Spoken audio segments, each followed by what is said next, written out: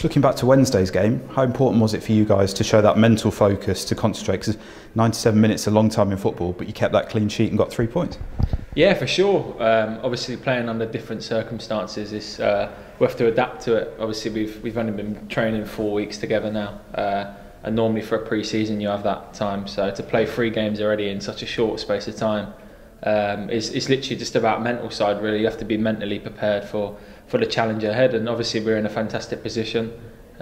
We know what we want to do, and we ain't going to let the break stop us trying to achieve our goal. So. Yeah, all focused on tomorrow and every game as it comes. Yeah.